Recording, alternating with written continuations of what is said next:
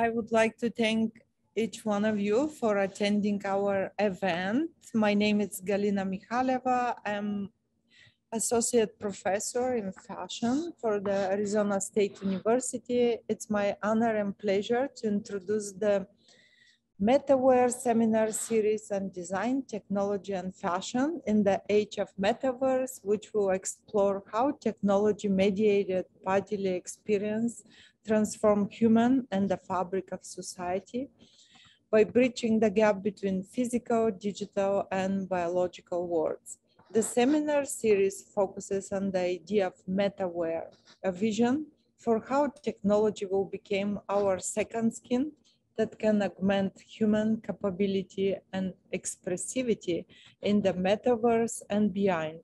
The seminar series will also consider the implications of the technology and philosophy and ethics. By bridging together scholars, designers, philosophers, and technologists, the seminar series will explore how emerging technology impacts the design process and the way we experience computing and the body. And now I would like to introduce my team across the university, the country, and also the globe. So Hidren will introduce our first and amazing speaker. So Hidren. Thanks, Galina. Hi, hello everyone. I'm Hidren. I'm based in Singapore. I'm from the NTU Institute of Science and Technology for Humanity, Nanyang Technological University in Singapore. So I'm actually dealing with partnerships and grants at the institute. And at the same time, I'm also pursuing my PhD at the intersection of information science and art history here at NTU. Right. So today we are very, very honored, to have in our inaugural session, right, Irmandy Wicaksono. Hopefully I got the name right. Right. He is actually a PhD student and research assistant at the MIT Media Lab. He had received his electrical engineering and information technology from ETH Zurich, as well as his bachelor's at the University of Southampton. He's currently seamlessly embedding electronic devices into soft materials for various applications ranging from wearable health, biomechanics, human-computer interaction to space exploration. So he's also very passionate into exploring the creative interplay between science, engineering, art, and design, and the intersection between research and manufacturing. So without further ado, today I would like to pass on the stage to Irmandy, who will be talking about electronic textiles across scales, from manufacturing to applications. So Irmandy, thank you very much for joining us, and the stage is yours. Thank you, Galina and Hedrin. Hey everyone, I'm Irmandy. I'm currently a PhD student in the Responsive Environments Group at the Media Lab. And here in the Responsive Environments Group, we generally develop sensor network materials or systems for applications ranging from sensing the human body, building, to environments, to even outer space. And here we leverage novel technologies to create new forms of interactive experience and expressions. And I'm going to cover about textiles because that's the focus of my research. But in a Responsive Environments Group, in the larger group, where my colleagues, they're working on various wearables and environmental sensor networks, from glasses to lunar sensor networks to space architecture to even soft robotics. And today I'm basically gonna cover what my research is. I'm gonna go pretty quickly, hopefully it'll be fine. But my research basically is this art or practice of using electronics as raw materials or building blocks for making smart surfaces, objects, and structures. So I'm looking into fabrication and also into implementations, of course, with a focus on textiles. And the motivation of my research is because of this fast developments in semiconductor materials and fabrication technologies, because of the Moore's law. We can see the number of devices around us will continuously increase as sensors, electronics become smaller, cheaper, and more integrated into our everyday life. And this is realizing Mark Weiser's vision of the computer for the 21st century, which is embedded in the fabric of everyday life. So back then we have like usually one computer per household, one computer per person. Now we actually have wearables, phones, rings around us, and in the future we might have 100 to 1,000 sensors around us ubiquitously. Going further than Moore's law, there is also advances in other areas such as 3D packaging, flexible electronics. So we have come a long way from the first commercial Intel 4004 transistor, which is in this kind of like breadboard DIP form factor, to electronics that can be fabricated on plastic substrates. This one is a recent paper that deposited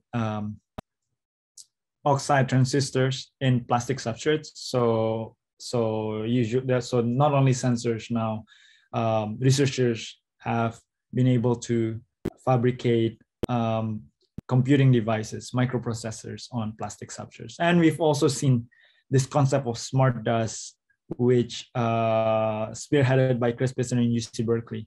This cellular, very miniaturized temperature sensing nodes that can be just like spread around a surface. So another exciting industry is roll-to-roll, large area flexible electronics, commonly known as microelectronics, and we've seen a couple of commercial examples here, like flexible solar cells and a flexible display similar to like a Kindle. And I'm interested in this kind of like large-scale electronics because I feel like these types of like unconventional soft electronics can become like this backbone of metaverse, which maybe we can call it metaware. So with this electronics, we can basically make our environments, our body more immersive and connect this physical data, physical change in our body and the environments to the digital environment. Breakthrough in functional polymer and circuit fabrication also sparked various e-textile technologies with application ranging from implantables and space fabrics. Because if you textiles actually everywhere, not only on our clothes, it's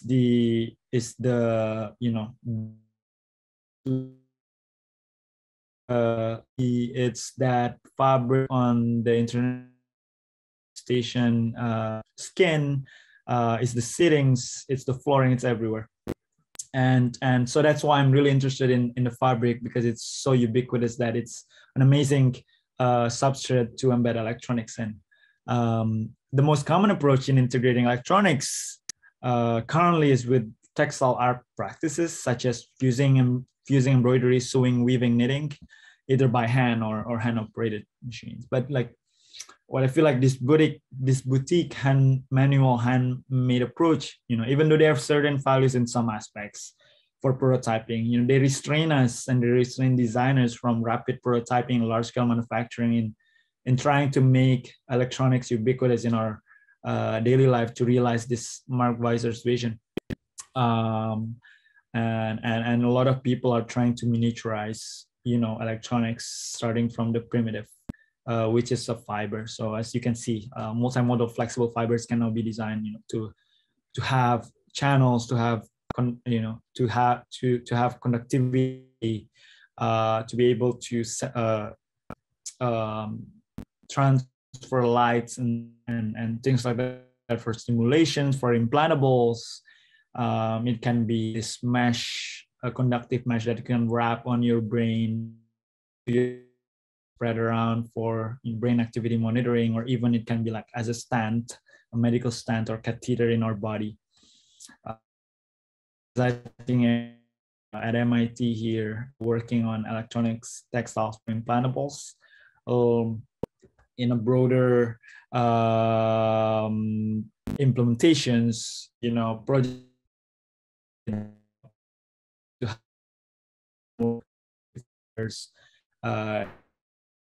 in a jacket for gel sensing. We have seen people embedding electronics on fabrics, sensors on fabrics to detect our body movements. Of course, when you think about clothing, because it's close to our body, it's a great a way to measure our physiological data such as heart rate, respiration, etc. And also for like shoe detect walking and activities and things like that. So that this is all, like a lot of people are kind of like focusing on this wearable electronics. Also, like because fabric is ubiquitous, it's actually our interior and in our home as interior upholstery. Several researchers have also integrated textile sensors in seatings, in floorings, in mats, in furnitures to make this kind of like sensing and display to make our environment more interactive. More rarely, if you think about fabrics, actually also this geotextile that is underground, or also it can be this building skin. So I can see a lot of applications that I feel overlooked in trying to embed electronics on this kind of large structures. For example, one of the most used geotextiles, they actually embed piezoelectrics inside like roads, basically piezoelectric fibers to count cars. So it's a fiber that, as you compress it, generates electricity. So they can sense car and count traffic that way. But you can of course make it larger scales. In the second example, it can be as a smart textile sun shading. So as the room becomes, as the building room become hotter, the temperature increases, the flaps of the textiles can open so that it becomes these responsive surfaces. Another application we've been looking into in responsive environments, led by my colleague Juliana, is trying to embed piezoelectric fibers into beta cloth, which is aerospace grade textiles, to detect micrometeorite impact so that you can know where they're coming from and what might happen way back then. So it's an amazing research that she managed to actually send the first electronic textiles to space recently and tested her sensors there. We've also had this idea of embedding electronics on spacesuit, because there's a lot of problem, concern, and a lot of human-computer interaction prospects that we can do for astronauts, because they're wearing these bulky suits that we develop this electronic textiles that can transfer the outer environment for augmenting their sensory. So because the suit is bulky, sometimes they cannot really feel what's out there, or they can't even really feel or interact with their astronaut colleagues. So by sensing, embedding sensor on the outer layer, we can really transfer that haptics towards their inner skin.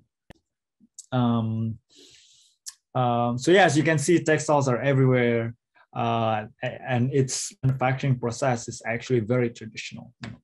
But there's also this deep link between manufacturing process used in textiles and that in some cases present era, like the way we make electrical wires, for example, is the way they draw fibers, or the way we make optical fibers are also similar to the way people back then draw or produce fibers, or the way we make printed circuit boards.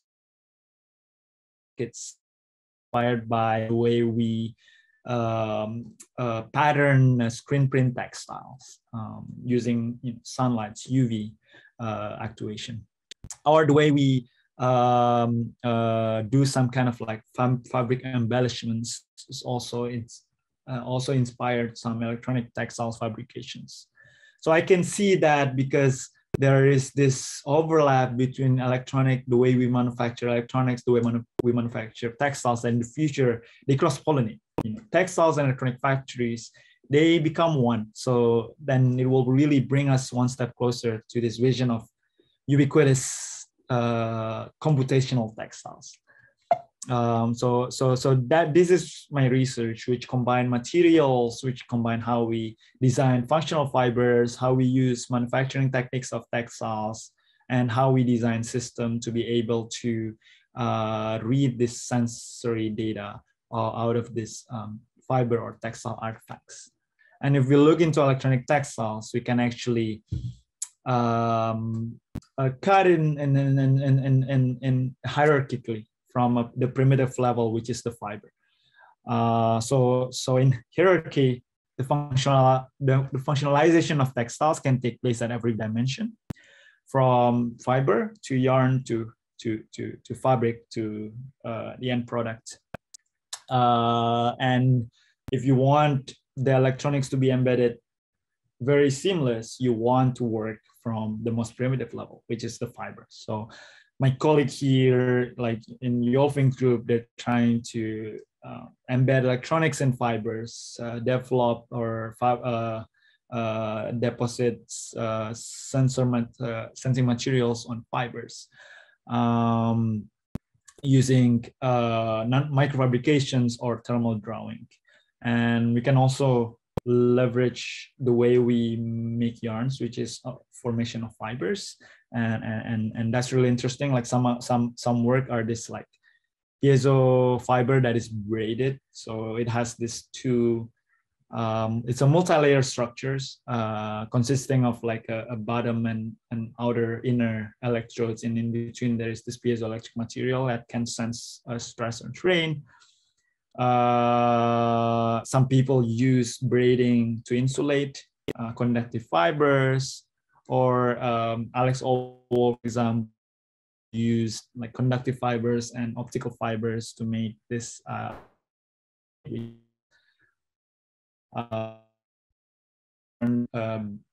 can sense pressure, stretch, and light up based on. There are a lot of things you can do by leveraging this industrial manufacturing approach, designing new types of sensors, designing your own electronic yarn. Is actually using digital manufacturing approach such as digital knitting. So weaving are like a cross section, like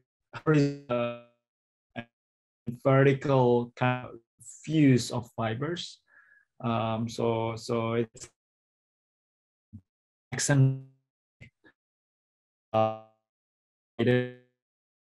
2D structures, while knitted consists of like continuous yarn that makes loops and are constructed to interlocks. And one of the attractive qualities of knitted textiles, the deformable properties that allows us to make fabrics and breathable fabrics. And with this type of knitting, you can also make a complex tubular 3D structures. And I've been looking into knitting conductive or resistive threads. And there are many ways you can functionalize fabrics. As you can see in this graph, you can coat the fabric. You can use composite fiber that is knitted, so the fiber itself is the sensors, or you can leverage the geometric design, because knitted textiles have these unique properties. As you play with them, as you stretch them or press them, there is this interesting mechanism in their mechanical structures that also correlate to electrical property if you coat it with conductive materials. So you can make sensors based leverage by leveraging this change in loop structures. I'm gonna go through this. Is one of my research where looking closer into the nature of knitted fabrics to make sensors and conductive transmission. But one of our research and why I'm interested in digital fabrication and digital knitting is that a few years ago, I have this project called Fabric Keyboard, which is basically an expressive musical instrument that allows you to detect touch, proximity, pressure, and stretch. And back then I could only do 1 octave, which is 12 keys, because like it's such a multimodal fabric interface that manually developing it, I'm limited by this complexity of sewing it myself and stitching it myself. But then after I learned digital fabrications and working on smart textiles with starting from fiber level, I can make my own textile structures now and really rapidly develop my prototypes. So back then I can only do 1 octave. Now it went to like two updates, 2 upgrade versions. Now I could do 5 octaves in a matter of few hours instead of a week stitching it myself. So I have that leverage, and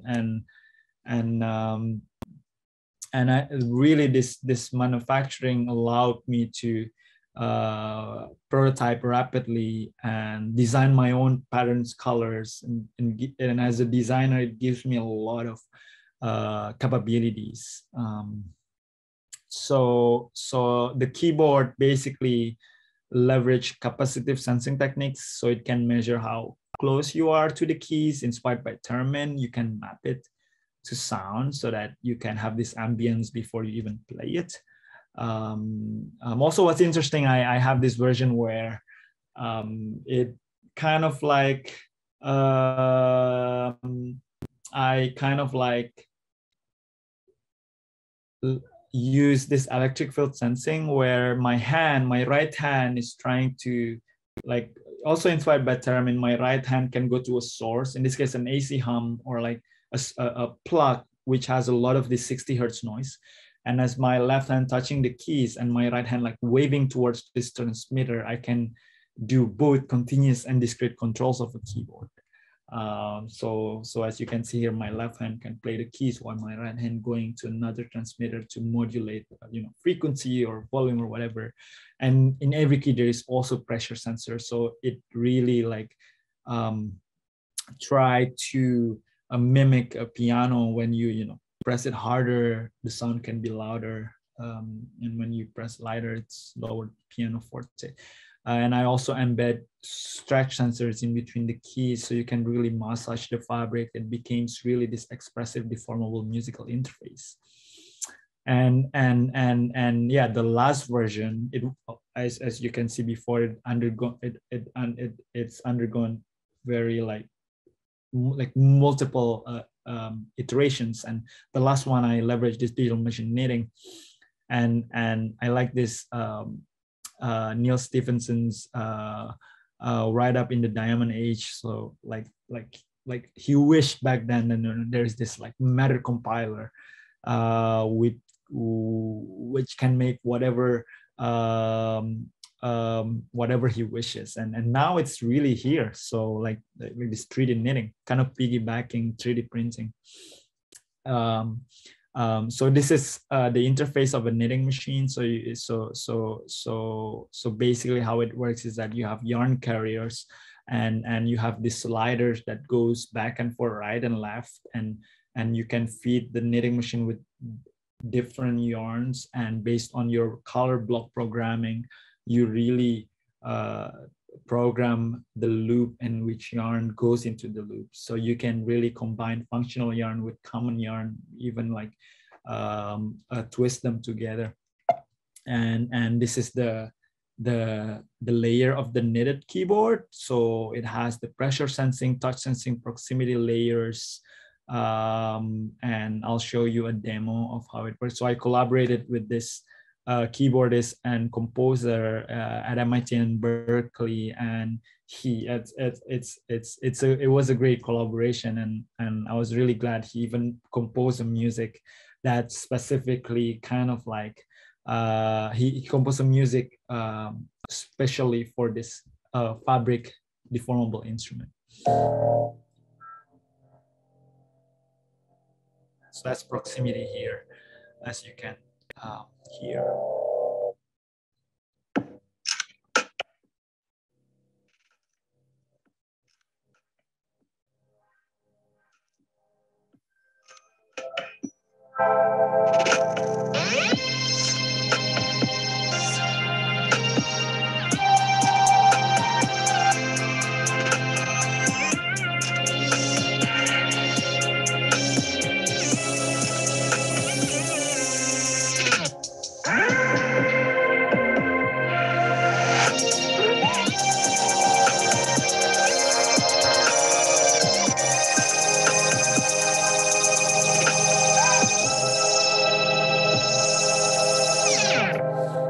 Okay, that's fun. So like, and after that, after knowing how to knit, like realizing how rapid it is, how powerful it is, I know I want to make something bigger, more large scale, and I have this idea of creating like a carpet, a flooring that can sense your body postures, your body location, your body gestures, and I end up collaborating with a dancer from Juilliard Lonely London. And as a dancer, usually you have this problem of you don't have an agency over the music. You create choreography based on the music, and we want to reverse that. So we created this carpet using these knitting machines, and in this project, I was really I come from Indonesia, which has a very like strong textile cultures. So I was motivated by the craftsmanship of cultural textiles and how they really connect to traditional performance arts. And in this project, I'm trying to bring this artistic and humanistic approach into technological textile design. And really try to combine, like sensing technologies, electronic fibers with contemporary dance and music into a united object and performance. So if you can see here, you can the patterns of this carpet. Basically, it represent 1,800 pressure sensing pixels, and they're inspired by the galactic space. So it's like these starry patterns, and this carpet basically is a pressure imaging carpet. So as you stand on it, it images the pressure you're inducing on the surface. And as you move your body, you also change the balance. You also change the pressure towards your feet. And with that, you can recognize your posture. So that's another applications which we are like researching and working on right now. But yeah, we leverage this knitting machine.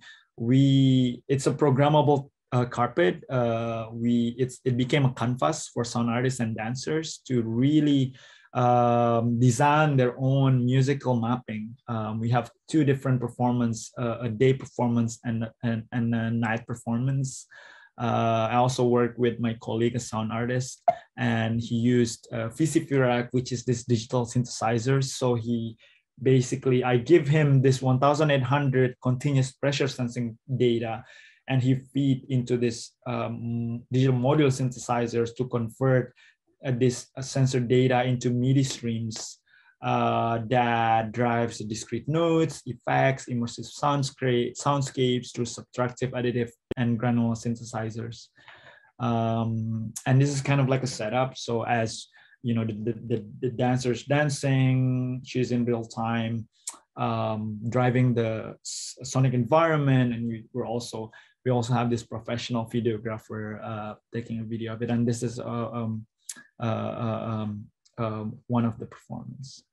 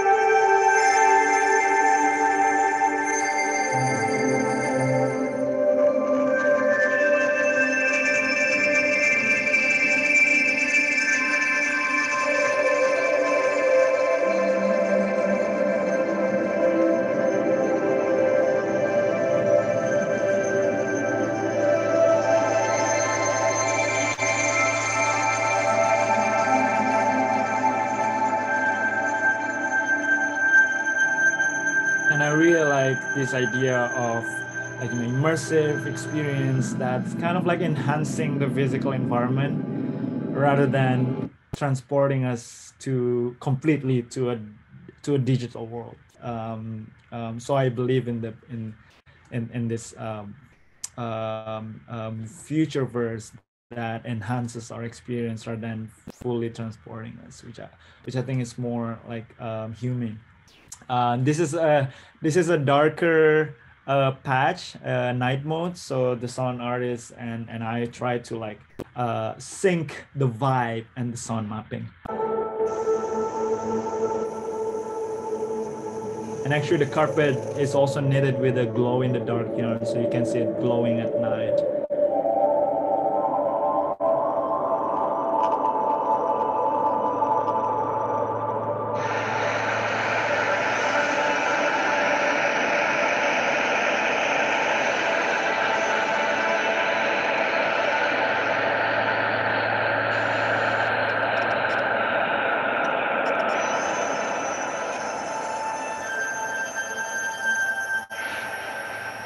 And there, like it in some patches is the like we're trying to combine like discrete and continuous direct and indirect mapping, so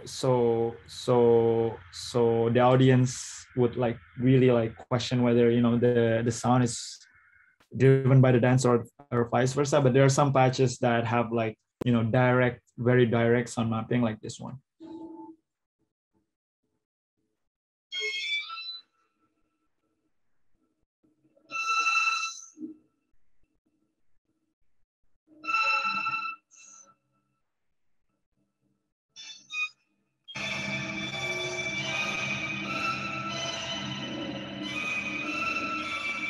And in that patch, the dancer really had fun because she felt like she's a conductor, and that she forgot actually that she forgot about like her movements and just trying to have fun with it. Whereas in this patch, this is also one of my favorite. It's more like kind of opera and expressive mapping.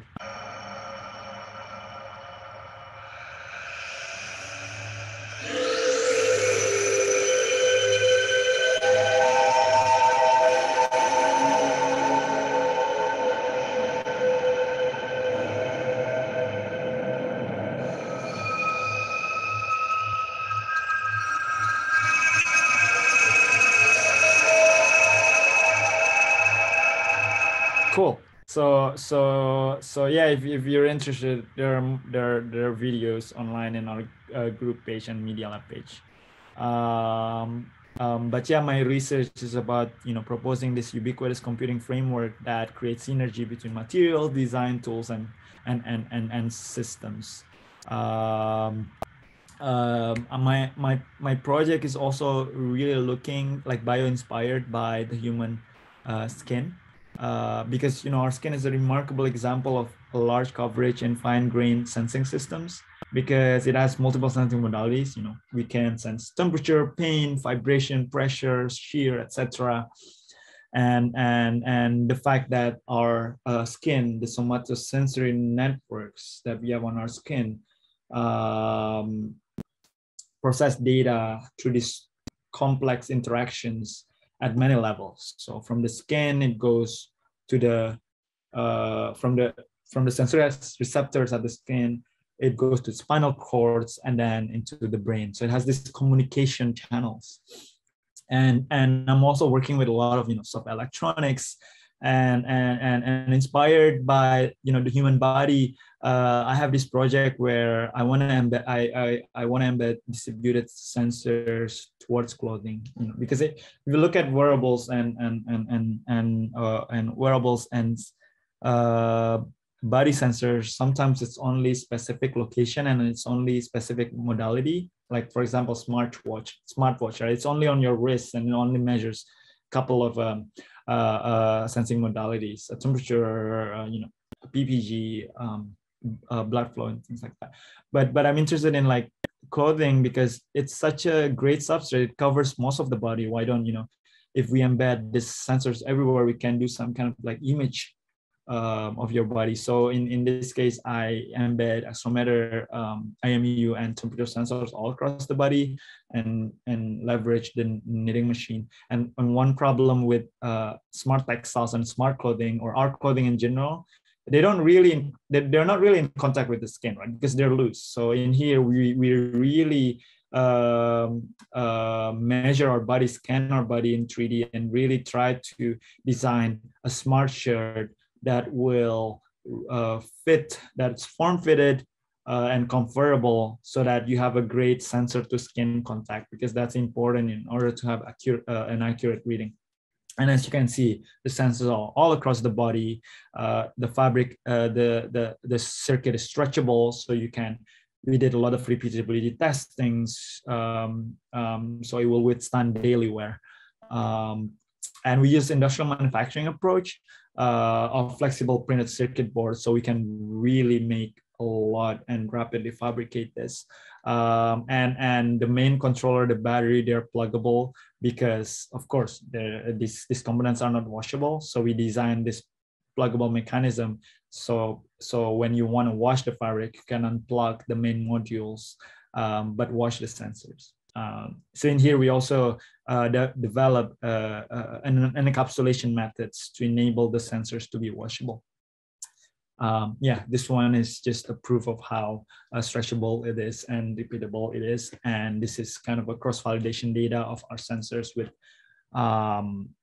commercial sensors. As you can see, it can detect, temperature. You get this temperature heat map of all around the body. And what's interesting here is, like, I had this idea to prove its washability based, like, by actually encapsulating the battery and main network module, and just throw the fabric into the washing machine and try to prove it by real-time communicating the data while it's being washed. So if you can see the right below graph, it's actually the temperature data of the fabric while it's being washed, and also the acceleration data of the fabric while it's being washed. So I even got to understand how washing machine works, based on how it rotates and the temperature throughout the time. This is I'll fast forward it. It's very long.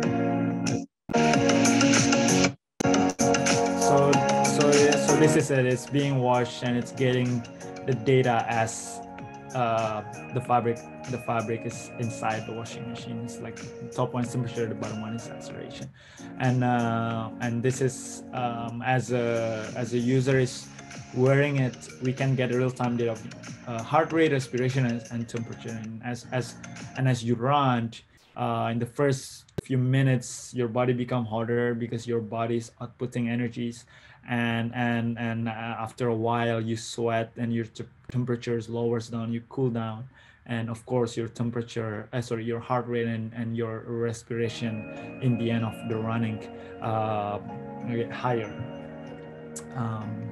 Awesome. So that's kind of like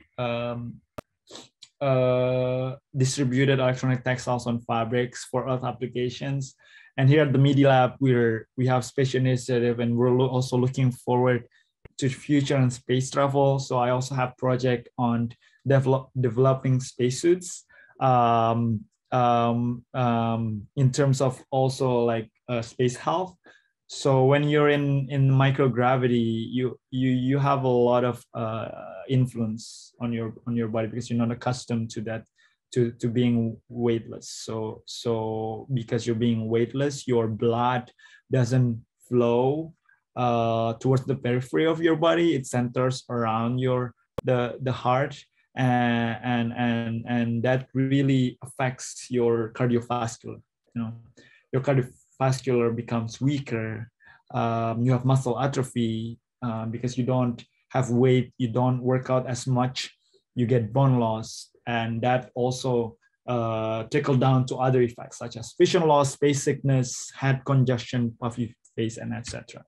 And yeah, this is a clearer figure. So in Earth gravity, your blood can go towards the leg, but in zero gravity, it doesn't go towards your toe, and that's very problematic. And this is also actually a problem if you're a jet pilot, because the plane is so fast, you're under hypergravity that your blood gets to your lower body and too much that you somehow could really become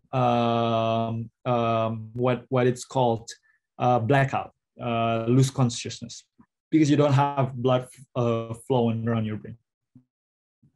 And that's why they created this G suit that compresses your body, or a skin suit in outer space, like an underwear that kind of like also compresses your body passively. In terms of health sensing in IS and the International Space Station, it's also very like complex. So in the left one, it's that's how they distribute their fluid and blood flow. They have this chibi suit which kind of like massage you towards the bottom, try to get that blood to your toe. Or if you want to measure your heart rate, respiration, blood pressure, you need to like wear all of these wires. It's very complicated, and it's just a mess. It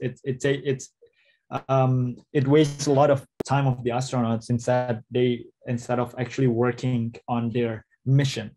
So in order to really help these astronauts to measure their physiological parameters more comfortably, and also try to solve this cardiovascular deconditioning, we're developing this active compression suits by embedding vessels, especially towards the body, and these compressions, they're dynamically controlled based on your blood pressure. So we sensor your physiological sensors and intervene based on that. And it's called peristaltic suit because it kind of like massage you from the top to bottom. And basically it has a bunch of compression sensors and air bladders around the suit, and connected to the physiological sensors to measure your heart rate, your blood flow, and from this heart rate and blood flow you can get blood pressure, and from that blood pressure the system tries to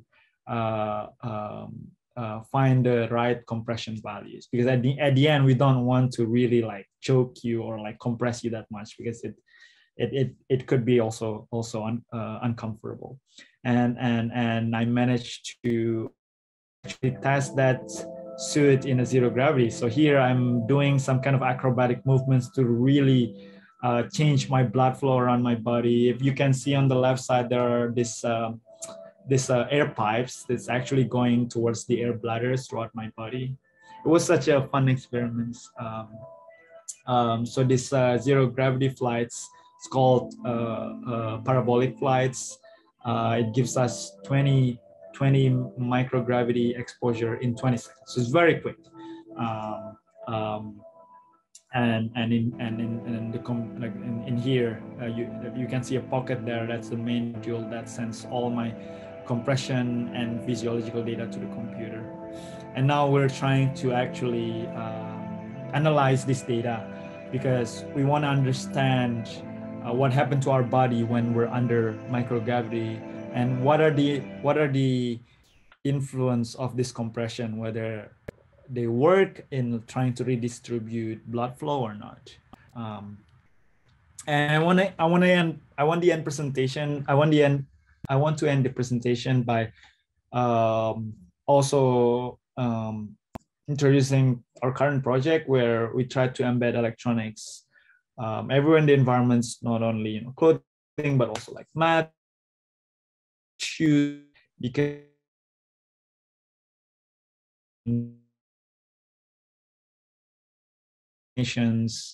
from our body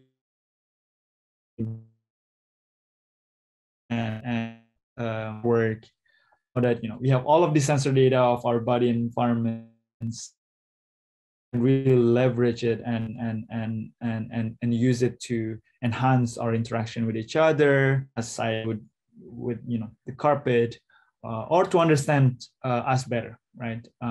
From studying our physiology. And I'm also interested in, like, now you have all of this rich sensor-rich textiles which give you this large data sets of sensor data. How to visualize them in AR or VR, for example? How can we really leverage this data, and how can we visualize them so that, so that's kind of like my next research. So yeah, I guess I will end it there. Thank you very much. And yeah, if I hope, I don't know whether there's a question and answer sessions, but I would love to discuss or answer some questions if you guys have any. Thank you so much. Thank you so much, Amani. That was definitely very insightful. Especially when you share about the different possibility and the intricacy of the technology in soft fabrics.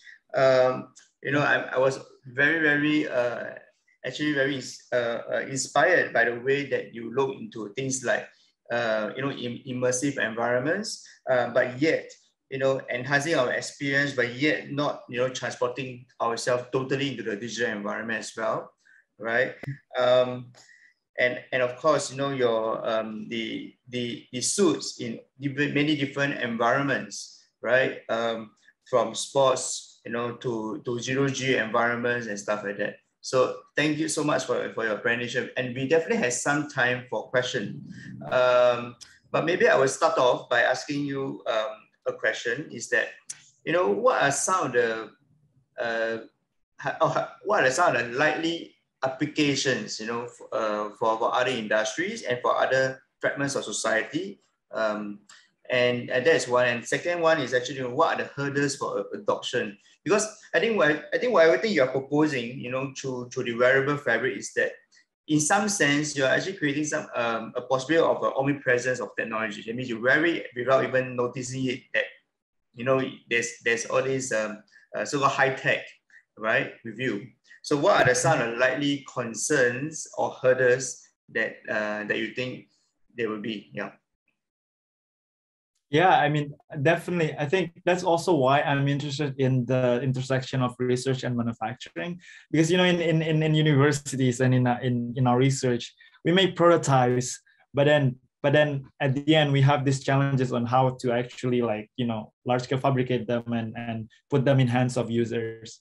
So I guess that's also what I'm trying to show in my research, that by working with this in industrial machines and in industrial factories, you can make large scale prototypes of your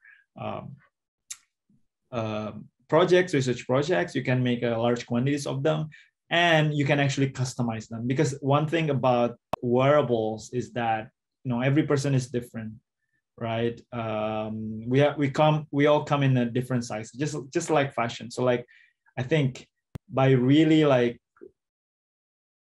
thinking about the way, because I'm trying to functionalize clothing, the way we make clothes, I got a lot of insights on how to make them and try to personalize them to specific users.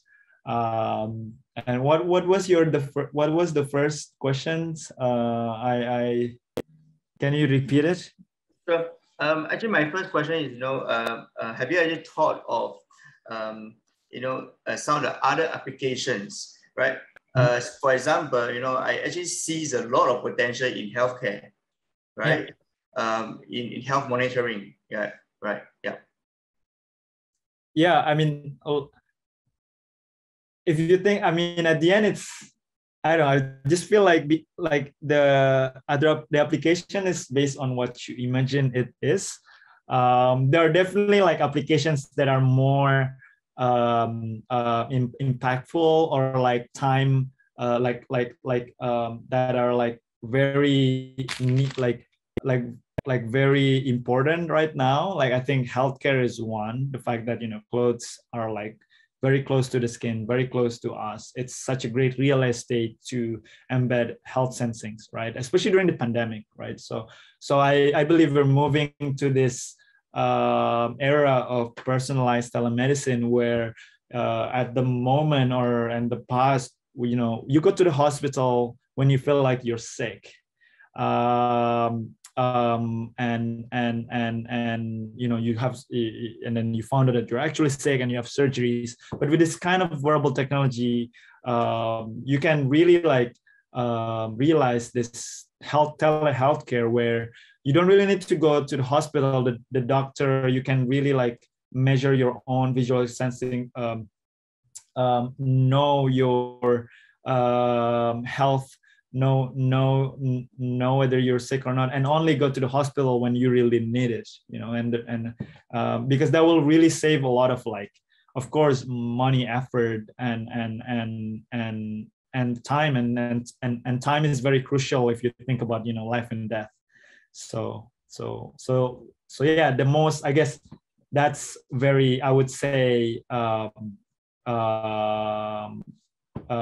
very immediate applications. It's healthcare. The future, definitely metaverse, because I mean, if you think about 100 years later, like I would really think that every we want to have just a normal fabrics. Every fabric that we wear will have electronics embedded in it and will be connected to this nervous systems that I say electronic textile Gaia, which connected to the digital world that we all share. And that would be very interesting. But that will take time because there are, of course, hurdles in trying to mass manufacture it, making it cheaper, and trying to connect with this all.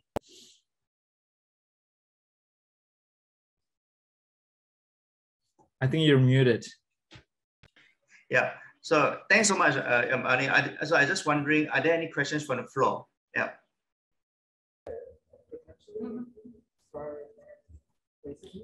Galina? Yeah. Yes, I just would like to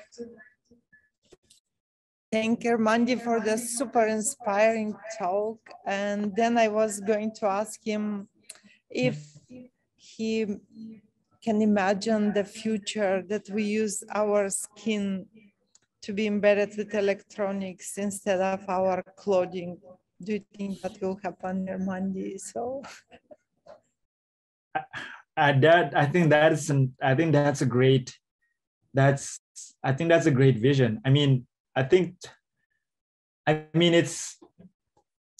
there is a lot of complexity and challenges in terms of it, right? I mean, the electronics as we know it at the moment, it's not biocompatible. Some are biocompatible, but in order to realize that, there needs to be a lot of material science innovations and biocompatibility testing. There are a lot of people thinking about it. I also like some ideas of like making skin grafts with embedded electronics within, rather than, I think at the moment in HCI communities it's more like making fake skins, embedding electronics in it, and then just laminate it on top of your skin. But it's a great way to really embed or integrate human and machines, because it will really be a part of you. Whereas like clothing, it's something that it's a second skin rather than it's your own skin. I think one of postdoc Katia Vega in our group, she tried to make this biosensor stuff too, but I came from like a semiconductor background. I feel like electronics and computing, they could do much more. So if somehow someone managed to really embed, definitely RFIDs. People have done RFIDs a lot, implant RFIDs. But if there will be a time where this electronics, these microcontrollers can be embedded in our skin, I think that will be amazing. Thank you so much. Yeah. Are there any other questions? Irmandy, I really love the one of the sentences that you said. It was also very inspiring that you said that the future is metaverse, and actually you view the future where all fabrics will be smart, right? Will be embedded with electronics and all that, right? So I'm just wondering, do you have anything else to add to that sentence? Because I think to that vision actually, for instance, how do you see that it will be it gets adopted mainstream? Yeah, what are your thoughts on that? Yeah, I think I have one slide, and I've very briefly covered that, but like, at first when I came from a electrical engineering background, and I got into textiles actually from even early, from when I was a kid, because my grandma, she does a lot of weaving, and I thought like I will never do textiles because it was, I don't know, it was repetitive and pretty boring, and I'm into tech more. And it's funny, now I'm actually doing textiles. I could actually also work with her.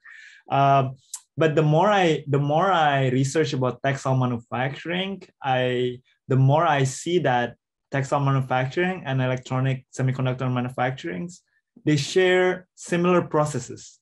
So and if you want to adopt something, it should start from manufacturing, from production. So I could see them merging. So I could see like future factories. It's not like at the moment, textile factories and semiconductor factories, they're separated. They don't touch each other. They don't talk to each other, But in the futures, I could see them become one, just because they share the same principles actually. But we just don't really know it or see it that way. So I think that's the first step in order for this adoption, or trying to embed electronics densely and ubiquitously. It should start from that very like manufacturing production process. So that's how I also recently learned by working with these factories. And there should also be a very like more intimate relationship between research and manufacturing. And at the Media Lab, we are lucky to have been able to have chance to really work in the factory floors and try to hack their manufacturing approaches, because manufacturing factories, they're accustomed to just mass manufacture one thing and just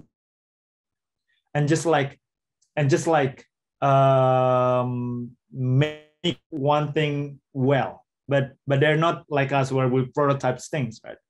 But by inviting to collaborate with us, and by influencing them to try new types of fibers, try new types of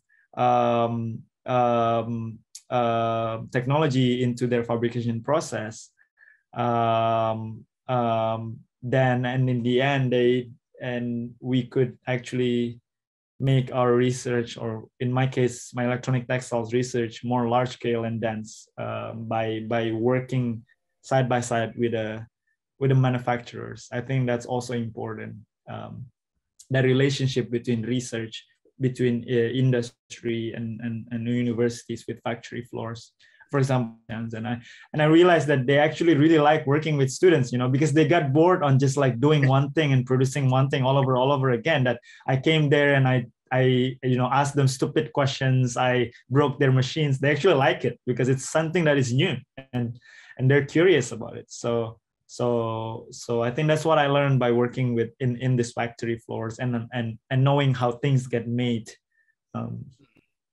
Thank you so much, Irmandy. Yeah, there's actually a very specific question on what kind or what type of knitting machine was used to make the keyboard. Yeah. Yeah, so it is a flatbed knitting machine. It's 2-layer knitting machine, top and back. So it's flatbed. Yeah. Because there's also whole garment, but that one is even more sophisticated. But I'm just using flatbed because I feel like flatbed is more it's more hacky. It's easier to hack and prototype with. Yeah. Okay. So thank you so much once again, Armani, for your insightful sharing. You know, and you're sharing about your visions of garments and the possibility of soft fabrics and electronics, right? So it's really truly inspiring. But I think coming to the end, I also would like to highlight, you know, some of the other talks, the upcoming talks that we're going to have over the next 2 weeks or over the month, right? We have Robbie, who is from Michigan State Universities, who will be going into a little bit more into metaverse and the use of avatars. And then we have Christine Nadimler from the Netherlands, about sensory, who will be talking a little bit more of the smart fabrics and emotions, you know, the connection. And at the same time, I also would like to share something about these things that we just launched, the NTU Global Digital Art Prize. So we are in our second edition right now. And of course, you know, we are more or less very much happy to invite everybody to submit. It's an international competition, I would say, but more importantly, we would like to recognize this kind of intersections that Armani have just shared, you know, among engineering, research, arts, right? So this is our second time running this, right? The first time was 3 years ago in 2019, right? And I will share the details. You can actually find more details from which I will enter it into the chat, okay, of this contest. But shortlisted entries were basically inviting them to showcase in Singapore with expenses paid, you know, travel, accommodation, installation costs, etc. Right? So yeah, so this is something that I would like to share and invite all of you to submit and participate. Yeah. So thank you so much. Galina, are there anything you would like to say to close the session?